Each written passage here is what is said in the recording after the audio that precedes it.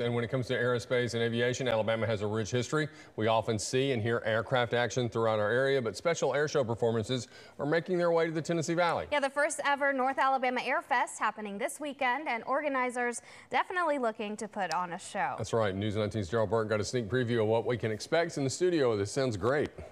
That's great, Greg and Emily. The inaugural North Alabama AirFest will be held at the Pryor Field Airport in Limestone County tomorrow and Sunday. And organizers say those who go could be in for a real treat. The goal of the event is to get people excited about aviation while educating the next generation about the industry. Organizers say the AirFest is designed to celebrate the history of aviation throughout Alabama. There will be flyby demonstrations, air show performances, and the addition of a Top Gun zone. Special aircraft, including a replica of the MiG-28 fighter jet and the Huey helicopter, will all be on display. Pryor Field Airport manager Adam Fox says he wants people to know the importance of aviation in Alabama.